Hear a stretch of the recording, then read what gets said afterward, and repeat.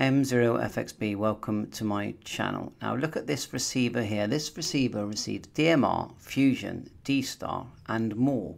And I've never seen this before. You can see it says there TETRA, DMR, NXDN, DPMR, D-Star, Yaesu, C4FM, etc. Digital modes auto detect.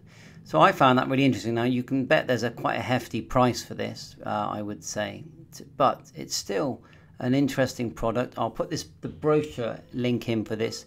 I can't see lots of people selling them at the moment, but I only looked for a few minutes, but you can see all the modes there, and it's even here at the bottom. P25 NXDN supports your traditional analog modes, WFM, NFM, AM, USB, LSB, CW. So I think it's probably one of the best receivers I've ever seen. 100 kHz to 1300 MHz. So isn't that 23 sems? And so there you go. Have a look. Check it out. Link in description. Looks like you've got dual screen display there. And what's that at the bottom as well? Keep going down.